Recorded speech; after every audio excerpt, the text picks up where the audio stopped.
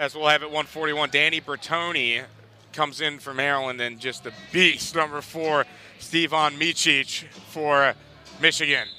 Stevan Micic is somebody that the wrestling world is really looking at right now, trying to figure out where does he fit into this 141 picture. He came in with a lot of expectation that he would factor into the title picture, but he's 2-2 on the year. He just suffered another upset loss to Jake Berglund of Minnesota.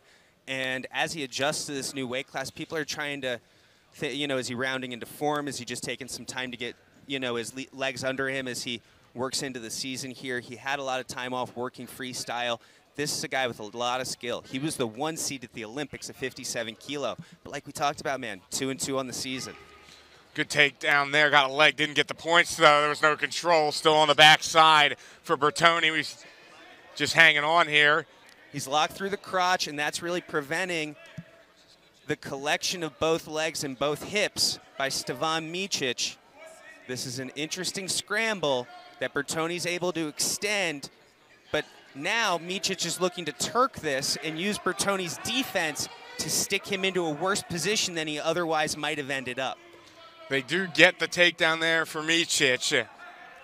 And he has the lead. He'll ride it out here to start.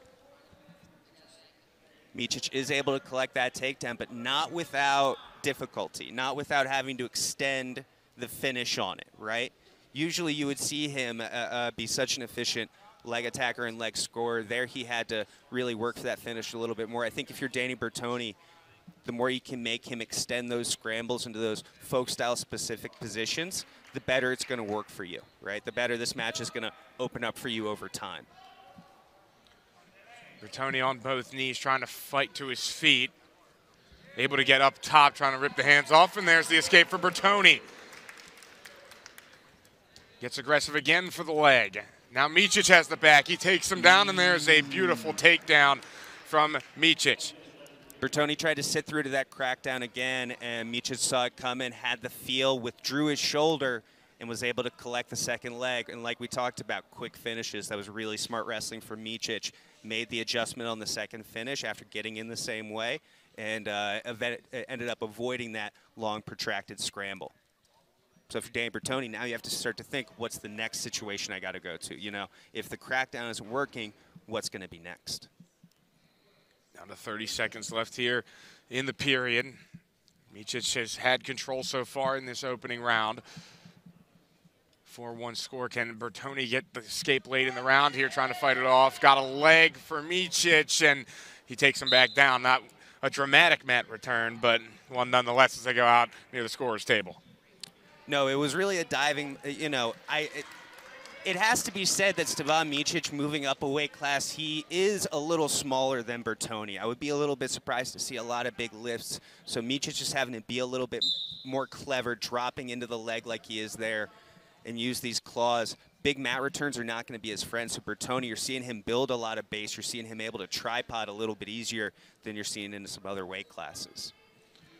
Now this will take us to the end of the opening frame between these two. 4-1 Micic over Bertoni. He's got a minute and 51 seconds of riding time to boot. Now we'll go ahead and defer here, and Micic once down position, and this could be a decent spot for Bertoni because, as you mentioned, he's a little bit bigger than Micic, and we'll see how this ride goes throughout the second with Micic starting on the ground. Absolutely. If you're Bertoni, you got to try to do some work here. You got to ride him like a coat of paint. You got to stay on top, make him wear you. But Micic, too experienced, too clever. We talk about him as a freestyle specialist, and he is. Beautiful duck there. But this is a guy who grew up wrestling in Indiana, grew up folk style, has done this his whole life. Beautiful escape there.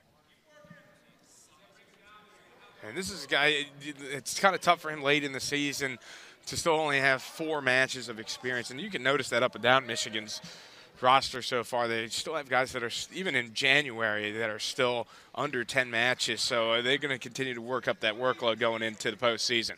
Yeah, Michigan has had a protracted, kind of a stop and start situation where they've had guys out for guys like Nick Suriano who are only starting the second half of the year. They've had guys like Logan Mass who have been out of the, out of their lineup. They've had guys who have been in and out with COVID issues or with different injury issues. So they've been trying to work to get their entire lineup together at one time for this Team 100 that they have to make this push towards Detroit. But when you look up and down at when they do have this team assembled, it's a really incredible collection of talent, right? And you see the back points piling up there for Stevan Mich as he gets that. But it has been an issue, right? The coaches have got to be kicking themselves that this is the year for them to contend so heavily for that team title and even potentially for the team title. And now, you're just seeing little cracks like that, right? Team currently sits at 4th in the dual meet rankings. They'll be 3rd by the end of the week with Oklahoma State's loss this weekend. If they can win this dual meet that they already have a good edge in. It's 9-1 currently here at 141 as we saw those near fall points piling up for Micic. And that'll take us to the end of the second. While we're mentioning Oklahoma State, get well A.J. Ferrari. Danny Bertoni, one of only 4 Maryland natives in the lineup today. Excited to see what he can make happen off the bottom. This is a third period where he's going to need a lot of work if he's going to make something happen, right? He'll start on the bottom here. The Good riding switch time back in. already guaranteed at this point for Micic as he's eyeing a major.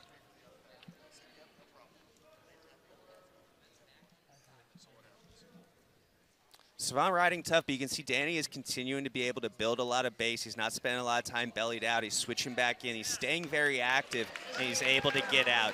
Danny Bertoni still competing through these positions, looking to be the first Maryland wrestler to be able to put points up on the board, right? 9-2 at this point, but still in major territory with the riding time. Minute 20 left to go here in the third. Stevan Micic so good out of that 2-on-1 and so quick when you try to counter out of it at getting low onto that leg where he can sit you to that hip. Now Danny's trying to lock over the top, giving a different scramble look than we were getting earlier. Stevan, higher head and higher hips, so he does have the advantage here, and he's going to look to turk that bottom leg as he collects another takedown. 10-point advantage when you factor in riding time. 1 minute left. Now he's trying to make a turn here. Could this be a late push for Micic? If you factor in these back points, now Danny Bertoni has to really start thinking about protecting the tech, because this is going to be a 13-point advantage, 14 when you think about the riding time. 30 seconds left. Time for Danny to get real tough thinking about protecting this last point. And it looks like Mich is just going to let him go, trying to get this takedown here. He's got 25 seconds to try and secure a tech fall. But Bertoni, like you said, just trying to hang on at this point. 15 seconds for Micic. He'll attack again. He'll go for the leg sweep. Can't get it. Stevan having difficulty getting to that low level and creating that action in the last 30 seconds. Danny does a good job of blocking off. Gives up the major. Stevan makes a great push late in the third period with that turn to make that tech a little bit more interesting. Was looking forward to him and Massa, but now we skip right to a ranked matchup here at 184 pounds, and Amine is the higher ranked wrestler, comes right out and looks to make a statement and collects both hips for a takedown quick. Olympic medalist, if I could mention, Myles Amine getting to that rear standing, looking to make a statement, looking to put himself in the lead, looking to kind of big brother here early in the match. The older of the group of the two Amines, we already saw the younger one. And even with Cochran ranked at number 12, it's just such a tall order to go up against a guy like Myles Amine. He's got it at 2-1, but you mentioned even before the broadcast, it is kind of difficult for Cochran to work from behind. It's something that he's been trying to improve on. It's he's not more his of a guy skill that takes set. the lead and hold the lead. It's not his skill set, right? He's a little bit better countering. He's a little bit better in the scramble. He's better on top. I'm going to be really interested to see him when he gets on top in this match. But him initiating his offense has been something that he's struggled in. Something I think is really interesting in this matchup is both these guys have spent significant time in their careers down at 174, built up to 184. So I think there's something interesting there that they have in common. Right now, Amine was quick on that first. They're saying we got some serious hand fighting to the face. Myles Amine getting warned for that, but I think that it was going both ways. Myles Amine was quick to that first attack, but he hasn't been quick to a second attack, right? Was that to set a tone early, and is he going to build on that? Something we're going to have to see throughout. Cochran was the victim of an upset on Friday. He lost to Chris Weiler. He's the Southern Scuffle champ. He has a solid record against ranked fighters, but this Myles Amine matchup is I'm wondering if he was overlooking Weiler a little bit. Not that you overlook anyone in the Big Ten, but was he looking ahead to Amine as an Olympic medalist? That is a date that you circle in the calendar and you say, I want to be so on for this match. And I'm sure he's scouted and done work. And now here's one of these scrambles like we mentioned. Both these guys are so good low ankle, far ankle. It's a tough position here for both wrestlers. Cochran has that far ankle, looking to stay off his shoulders to not present a neutral danger count. He had the leg wrapped around the midsection of Amine, but Amine, crafty, is able to get to the back. Very much so. He's really well schooled in that position and was able to sit through, collect both legs, get to his takedown. So Cochran has to go back to work from the ground up. He's got 30 seconds. He would do himself a big favor being able to score this period and cutting this lead in half leading into the second. Amine, I'm sure, will be content to just try and ride this out the last 15 seconds at this point. Puts his riding time over a minute, too. Big difference maker in this ranked matchup. They'll go a long way towards establishing Myles Amine as the top dog that he has been in 184. Or it would be a very nice upset for Kyle Cochran. A lot of wrestling left. 4-1 through the first period. Maryland defers, Amine goes bottom. So this is that opportunity you talked about. We'll see how Cochran does from the top position here against Amine. He's already showcased his craftiness a couple of times. We'll see what he has in store. He goes thigh pry and he goes with a claw. He's looking to pack up that far wrist and control there. He's now 2-on-1, but he loses the wrist and Myles is able to explode up to his feet. Cochran was just trying to drive him out here. He's doing the best he possibly can. He was just barely able to do it before they escape. The two officials are going to discuss this. Did Amine get to that neutral position or not? It's going to be a matter of whether he slipped that shoulder. The referees say he wasn't able to slip the shoulder through and get to that chest-to-chest position in time. So Cochran maintains control as he's able to keep that pressure enough to hold top position. Again, it was a good first move there, though, from Cochran to keep Amine from escaping. Pulls him back into the hips, but now he's got to be careful, similar to Michael North, that he doesn't get reversed here. Amine trying to wrestle the leg off of him, and then eventually Cochran had no choice but to just let it get back to neutral, give Amine the escape. He had to concede. Now here's what we're going to see.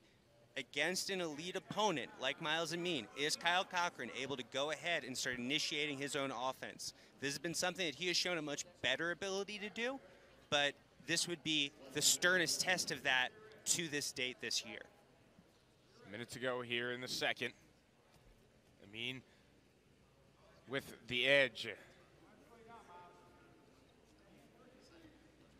Amine with a little jab there.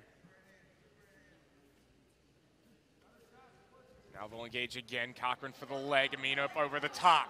There it is, but he's not able to get two hands to the leg. He's not able to make enough of an attempt on it. Both these guys are kind of trying to work from the outside. They're both used to being a little bit quicker coming up from 74 to 84. And you see the quickness from Amine darting in on that low level. And now another low ankle scramble from Kyle Cochran. He was super successful with this at the Southern Scuffle against many ranked opponents. Hunter, Bolin, Lou Dupre among them. Let's see if he's able to make it happen here. He hips back in, knocks Amine down to a weaker position. Dang, double dang, time ran out. I kind of wanted to see that play out. Yeah, that would have been interesting. We saw a one count there on backs against Cochran. So Cochran's gonna go ahead and choose the down position. He's down by 4. He's giving Amine a good fight through 2 periods. Let's see who wins this first little battle here. Double thigh pry attack from Amine, and then this tripod stand-up that has become so common in college wrestling these days from Kyle Cochran as he starts trying to sit out and find some open space here on the side. Myles Amine dropping through to that far ankle. He's holding on to feel now. like The count starting here. It is going here at 3-4. And then mat return there from Amine. This is a really crafty little ride. You see when he hooks the ankle with his leg, that makes it really tough to do very much of anything for Kyle Cochran, to be honest. There's a lot of that going around these days. Makes it difficult to build your base without getting bumped back down with a little knee in the hamstring there. Ref talking to Cochran, not quite sure what he's telling him. It looked like actually Cochran may have been given a warning there. Fleeing the mat, maybe? Could have been. This time Cochran's able to win the first move. He's able to get to his feet immediately on Amine. Can Amine recover? He can. He's able to get the leg down. The count starts here again. And Cochran. There's the stall call. Stall warning against, this time on Amine. So 2 times in a row, Amine has gone to this double thigh pry as his first move to try to break Cochran down. Let's see if Cochran makes an adjustment off that. He started 2 that time. Let's see if he makes a further adjustment there. Amine decided to take the stall call to further build up his riding time advantage. 5-1, minute 10 left in this ranked matchup. This time, there's a little bit of early movement. I feel like Cochran is trying to make the point that Amine is fighting the whistle too, but Big Ten, All-American caliber guys like this, you are fighting the whistle. You're gonna fight the whistle. You're gonna try to make that jump and be the first man to it. So this will be a not sure what longer conversation here. Not sure what we're discussing. Time to wrestle. It's difficult. Look, just maybe like maybe an early go. Problem. Looks like they were able to resolve that rather quickly. The music started playing. Did they ask them to turn the music on? So again, Cochran tried to make a good first move there. This time he had the leg hooked underneath by Amine. Amine made the adjustment there. Amine went to a different breakdown, and Cochran was left to step back in the sequence there. But now this is a breakdown that Amine isn't quite as comfortable with, so the adjustment, battle, and sequence ended up favoring Kyle Cochran with the escape there. Minute and a half of riding time. That favors Amine at this point. That'll be locked here shortly. That's almost going to be locked, right? That's going to get locked. So we're looking at 6-2. 4-point deficit for Kyle Cochran as that does end up getting locked. So he's going to need plenty of scoring here in the last minute. But even one here, even just getting one takedown would matter so much for him. After an upset loss, after a rough weekend, can Kyle Cochran finish something here? But Myles Amine so crafty as he scrambles back through. Kyle Cochran with short time, scrambling back through himself. I love it. Trying to get back over the top. There are a couple of chances there. Amine hanging on as they get over the top. He's got both the legs of Cochran. He's trying to flip over the back to get the control on Amine, but unfortunately there's not enough time for this period for there to be any conclusion to that. In the end, it'll be a 6-2 win for Myles Amine, but a really good effort from Kyle Cochran to bounce back from Weiler. That was a fun match. At 197, we have a ranked matchup. It's number 32, Jaron Smith, going up against number 6, Patrick Brucki, and Smith is going into the aggressiveness. How about that from Jaron Smith? Talk about an electrifying double leg, reminiscent of the one that he hit on Braxton Amos here on Friday. Jaron Smith goes ahead and launches Pat Brucki, who is 6 kinds of muscled up himself, to his back with a double leg. That is a lot of impressive technique and power from Jaron Smith on display there. Great skill. Jaron Smith, we've talked about the super vet here since the 15-16 season. He's had a lot of experience in his 7th year here in College Park.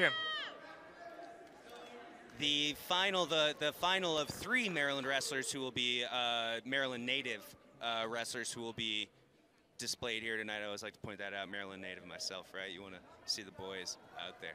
Jaron Smith from Columbia, Maryland. putting together a tough ride on Pat Brucki. Throws in that left boot and is now looking to make something happen. Pat Brucki, All-American himself, transferred in from Princeton, now at Michigan. You know he's a smart kid if that's the case. Now looking to make something. He's starting to play with the foot under there, so we may be looking at a scramble and potentially a reversal from a leg attack here. We did see Jaron reversed by Braxton Amos on Friday, so let's look to see what happens here. But the problem for Pat is, as he plays around in this, you see the riding time clock is going up and up. So let's see how the situation unfolds from there. Jaron's been getting his legs back. He had missed a couple of duels, had some COVID issues, but he's back and he's looking good here so far against Pat. He should get his leg back right now if he's getting his legs back. Speaking of getting his leg back, but he could look cradle. He could look cradle. And there's a nice reversal from Brucki. It is tied up at 2. He's staying on the legs. I think the Maryland corner is not happy that he's not building up into the body, and there it is. And there's another crossface. Look, there's a challenge thrown by Alex Clemson in his corner. He's challenging to say that Pat didn't do enough of a job building up, and there should have been a stall call after the reversal. Jaron in a ton of pressure and danger here of giving up that bottom leg Turk. He's having to really fight to clear his leg. And here comes the shoulder down nearly from Brucki. Couldn't get the power down to put that one away. He had to make a strategic decision there to go to his back, to go to his belly. Big energy expenditure. So if nothing else, and this isn't why he threw it, but if nothing else, the challenge is going to give Jaron a second to breathe, because that was a lot of energy to have to fight out of that situation. You said he came back from COVID issues. That situation was not kind to somebody coming back from COVID issues, trying to get his sea legs back underneath of him. So they'll take a look at this. Actually, for what it's worth, Jaron not breathing that hard. I mean, that was a battle, and probably lucky it happened when it did. That's something in the third that can put someone away through 2.5 minutes. Yeah, just enough. It still had enough gas to just battle through that. Really good position for Jaron Smith. And or maybe he's asking for a locked hands call, but that wouldn't be the case because it's a potential pinning combination. So I think it's the stall. I apologize if I'm incorrect and I'm just missing something and being silly. Could be either way, but Alex Clemson was really animated. He was pretty animated about it. I'm going to ask him after, just to make sure. Taking a long look at this, so clearly there is something to this challenge. It's tied at 2 currently. We'll take a look at what we think it may have been. Let's take a look at the sequence anyway, yeah. I think he was looking cradle, but Brucki did a good job keeping his knee back. There's the reversal, and he's real low on the hips here, not working up. And this is, and you see some of the guys saying 1, 2, and you see him counting in the corner, which makes me think that they're looking for the count for the stall call, right? But you can't go back and add the stall. You can't go back and add the count later because it's something that Brucki would need to hear to move up. So ultimately, I'm not sure that this is going to get overturned in any way. Certainly the reversal is not going to get overturned. This is going to be 2-2 with Jaron Smith on bottom. I didn't see anything there that would make that different. Still a long look they're taking at that sequence. Smith had the start. He had the first takedown, then he was reversed. He's been prone to that the last couple of appearances for him. Well, Jaron likes to get in a lot of exchanges, right? Jaron is not afraid to mix it up on the mat. He's a guy who has shown a lot of pinning ability himself, especially with that cradle, like he was looking for. That's why you saw Brucki do a great job keeping his leg back. He had to know that was coming. And that willingness to mix it up on the mat is going to lead to a little bit more likeliness to get reversed in some of those positions as well. When you compare it to some guys who played a little bit more conservative there. Since the break, it's been a major for Michigan, a forfeit victory, and then another decision. Both the way they're looking at this makes me feel like I'm wrong, and they're looking at something a little bit more serious. It may very well be. Michigan Still waiting for the call, as is Maryland. Some of the Michigan fans clapping over there. Not sure if they heard something we did not. They're going back and giving a stall call, which they're not allowed. They can't do because you have to give Brucki a chance to work up by telling him he's low on the leg and giving the 1, 2, 3, 4, 5 call. So that's not how it's supposed to happen. And Alex Clemson's still upset. No, Alex is just telling the other corner, like, you know, don't get mad at me for winning the challenge. You know, I won the challenge. What do you want? So it's 2-2 either way. Still a lot of action here, and it turns out that just ends up with Brucki having a stall call. Brucki has a stall call. So 2 more, and then we'll. What's probably happening is I'm probably wrong on the rule book, but I'm going to go back and check that later. Jaron trying to get to his feet. He has over a minute of riding time, but that clock is not going the right way for Smith. That is the issue, but he keeps it over a minute, which is a great little battle. Matches come down to a lot of little battles, and that was a great little battle for Jaron. And Jaron gets aggressive again, but Brucki's going to take it away, trying to bring him down with the leg. Jaron's got to recover off the backside. And they want the call from the Michigan bench, and they'll get that for the 2 for Brucki late here in the first. And there's another challenge thrown here by Alex Clemson. They wanted the I think they want the same thing. The same exact thing. The same thing. I think they want that stall call, and if they're able to get that, if they're able to win that, that's going to be a point. And that could be big, considering it is 4-3 currently in favor of Brucki after that takedown. And so we'll get another long look here, possibly at a stall. Brucki was able to respond well there to Jaron Smith's early takedown with a reversal and then a takedown of his own. If we could see the replay, we'll be able to get a better idea exactly of what he was challenging. Here we go. From there, they're saying he stayed a little too low, but leg on leg, I think that's going to be a tough call to be able to get. So we'll go over and look at this one again. I mean, we weren't sure about the first one and ended up resulting in a stall warning. So if this shut me up once already. Turn out to be a stall, it will be 4-4. Otherwise, it's 4-3 in favor of Brucki. Good first period, a lot of action. 197s exchanging takedowns here early in the first. 197, one of the most interesting weight classes to me here in the NCAA this year, this season. Alex Clemson will not win this second one, though.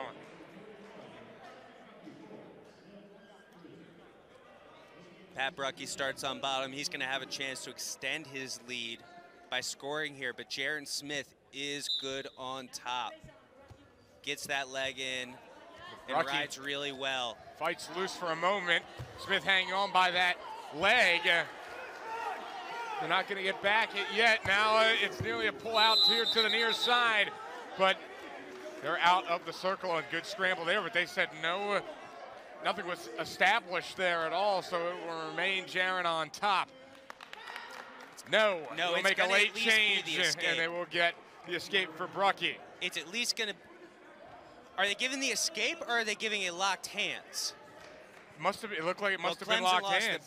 So they're saying on the chest wrap attempt, it was a locked hands, and so Brucki goes back underneath, but Jaron gets another chance on top and breaks him down really well with that single hook.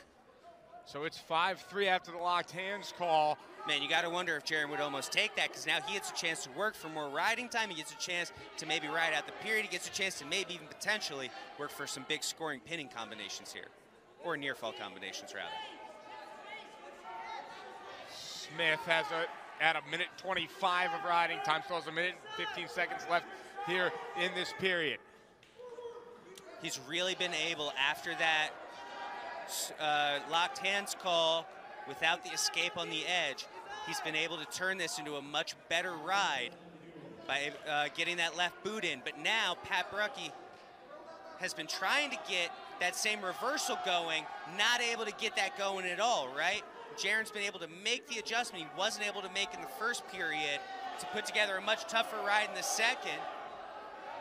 And there it is. There's the foot coming through, looking to sit Jaron to a hip and start to pull it up to reverse him through.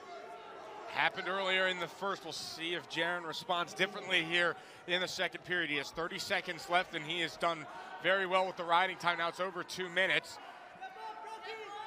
For Brucki, he has the left leg of Smith up against his chest, but it'll be a stalemate. Jaron did a great job there of staying locked in, drawing the stalemate, making Pat carry his weight, and putting together a lot of riding time, 2:21 over a much higher ranked opponent, a top 6 opponent. Jaron Smith has rode very well throughout this period. Like I said, tough top rider. And you can see Alex Clemson on the sideline motioning during that, keep him down here for the end of the period, though, but he's just hanging on for dear life. This could be a reversal situation. Huge. And they get it. That is a game changer for Brucki. Those are late period points, and that is what makes a huge difference so often at this elite level, right? End of period scoring. Because now Jaron doesn't have an opportunity to wrestle back, score back with a reversal, with an escape. Big points. Because he was at the point where if he would have been able to escape to start the third, he would have had that plus the riding time, would have given him effectively a tie. Now instead he finds himself behind by 4. Let's not take him out of the match, though. An escape here, plus that riding time is huge. He's only a takedown away from really effectively almost tying this match. An escape and a takedown, rather, assuming he can get these. Jaron on a knee currently. Now he's in the splits. And Brucki was able to power through. And they're going to get a warning. There's a warning there. That's going to be a stall call. That's a point for Smith. And now Michigan will challenge. Now Michigan's going to challenge. And they're all over the official. I feel like Jaron almost baited that position and drew it. And now Jaron is going to get a chance to... Jaron's going to get a chance to breathe, which I feel like he needed. Now the two corners are exchanging some words. Not rare in Division I wrestling for these coaches to be more than a little bit competitive. Clemson and Sean Borman are having a conversation here. They'll both call their wrestlers over to the corner as they look at this. But been a good battle here. The unfortunate part about it is it's been kind of stop-start, which kind of makes it difficult to settle in. We've had 3 reviews in this 7-minute match alone. As we'll take a look at what was called. So they're saying because Pat is riding with his hands on the legs there for a 5 count without working up and without setting up a pinning combination, that is his second stall call. That's going to be a point for Jaron Smith. Now with the riding time factored in, now we're looking at a 7-5 match with an escape that's 7-6. We're really talking about a potential upset here. Although Jaron's going to have to get something going from the feet for that to really matter. Or let's see, what could happen on the feet. There's a lot of ways to win this match, but that 1 point that's going to be upheld, really impactful here going into the third. And I also has to change the way that Brucki approaches this because he cannot afford another stall. You see it. He's cutting him. He's going to go optional start, which I think is the right move. He can't afford to really get into these battles, and he's had the majority of his success standing. So now a takedown would effectively put Jaron Smith in the lead, but that kind of airplane double is going to make life tough. And you see on the re-attack, Pat Brucki living good. He's got Jaron in a really tough spot, and there is the 2. Man, Jaron feeling good, but shot from far away and gave up a strong re-attack to Pat Brucki, who has really been scoring well off of his feet there. So it's to 9-5. Getting to the point very close to the riding time being locked for Smith. Brucki wants nothing to do with the mat wrestling. He does not want to be on the ground at this point. He'll just cut Jaron loose, so it's 9-6. But Jaron's still in position where a takedown ties us up essentially. Takedown, he would need to put together a heck of a ride, but you're absolutely right. And now he knows there's to an ankle. Can he suck this in and build this in? Pat Brucki trying to feed a lot of hips here as Jaron tries to get his head up and his hips in. Pat Brucki doing all the right things. Jaron Smith really bent out of position here, and he's able to clear. Still has a chance to make a move, though, for Smith. His riding time point is locked. He just needs a 2 in order to tie this thing up with 30 seconds to go, but he's in a bad spot underneath Brucki. Pat Brucki not re-attacking the same way. Late in the match, it's Jaron Smith giving himself the opportunity, sitting around. Can he spin the hip over the top? He can. That's the question on Brucki. No control in. He's got to get over the top in 13 seconds. He sits around. That's 2. That's 2. There's the 2 with 7 seconds to go. He's got the riding time. That's going to tie this thing up in 9. We're going to overtime. Number 6, number 32. Is there an upset happening? A lot of life here at the Pavilion. We're tied at 9 and 197, and we'll have a sudden. Jaron Smith has the momentum here. And how about that late scramble there? The Terrapin has the momentum in the upset. Let's see it.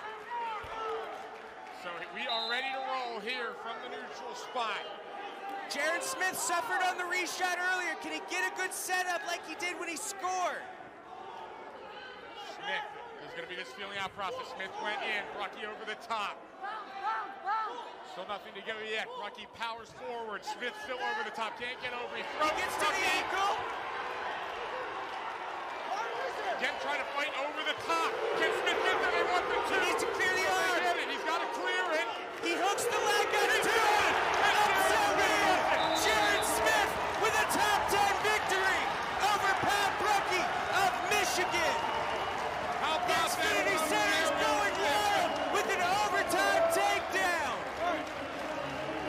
Shows off for the crowd, and Jaron Smith picks up a huge win over Pat Brucki. They'll shake hands. Happened in the sudden victory. Let's take a look at it right here. He gets to the ankle and starts sitting around. He gets that knee to the inside. It's when he gets to the far side and hooks around with the foot that they award the takedown. The Terrapins have had a rough day against Michigan, but against the number 3 dual team in the nation, against an All-American, against a super tough guy, Jaron Smith provides a spark, provides a highlight, shakes himself off. You have earned it, young man. Huge win, and now we go to heavyweight to close out the day. That was an exciting one. We have to bring ourselves back down to earth here for the heavyweight battle between Mason Parris and Zachary Schrader. Speaking of coming back down to earth, that snap down from Mason Parris will do it to just about anybody. Mason Parris, one of the biggest, strongest NCAA athletes, well, NCAA wrestlers certainly, that I've ever seen. Mason Parris gets the takedown there. Kind of a difference between what we saw on Friday when Trent Hilger battled Schrader. It's definitely Mason Parris a different type of wrestler at heavyweight. He's Not enormous. quite as fast, but just an enormous human being as he's just letting Schrader go at this point. He's got 2 takedowns. Schrader with 2 escapes. It's 4-2. He's got muscles in places I don't even have places. This isn't fair. And again, just Parris right on the back to make it a 6-2 advantage. Yeah, Mason is one of the best wrestlers, not just in the NCAA, but in the world. He is a junior freestyle world champion. He's a multiple-time NCAA All-American, and he has long been a really exciting heavyweight who shoots a lot, who scores a lot, who can wrestle a little bit upper body, but we're going to see him try to put together a ton of low-level attacks here. Parris just fighting off of Schrader. He went with an attack there. Schrader couldn't get back over the top. 6-3 currently. Parris almost working Schrader out here. He's trying to get over the back before they get out of the circle. They wanted the takedown, not going to get the call. And they're out. We'll come back to the center.